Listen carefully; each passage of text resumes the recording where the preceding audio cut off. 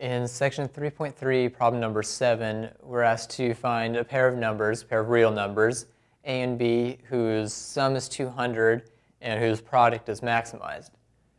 Now, in order to apply the techniques that we've learned in this chapter, we need to have a function from a closed and bounded interval.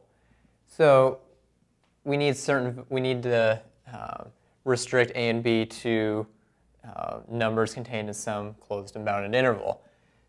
Now, we want we want the sum of a and b to be 200 and the product to be maximized.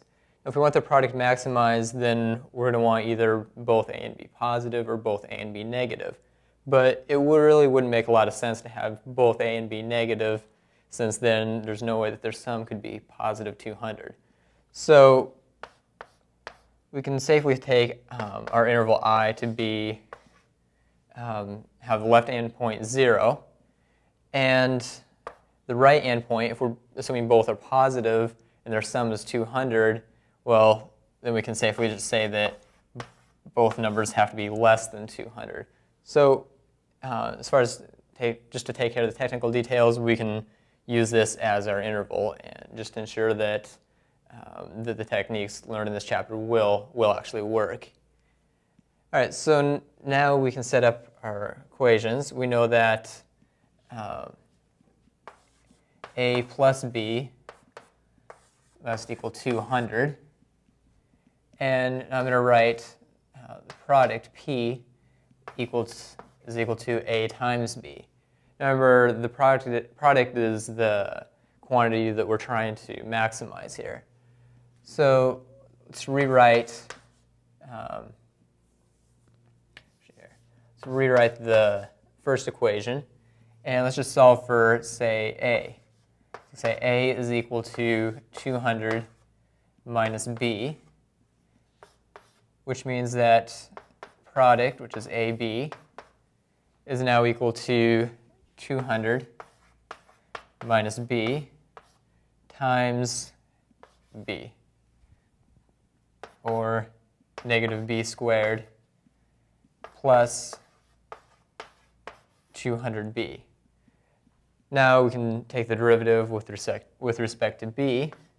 So p prime of b. Now we've written this as p as a function of b, so we can take its derivative with respect to b.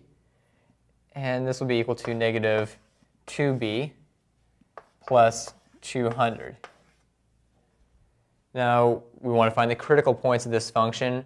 What are its maximum and minimum values? So we'll set this equal to 0 and solve for b. So see that b is going to equal negative 200 divided by negative 2, or just 100. Now, if b is equal to 100, then that means that a must be equal to 200 minus 100, or a is also 100. Now, there's one technical detail that we do need to check, and that's that we actually need to check the values at the endpoints as well.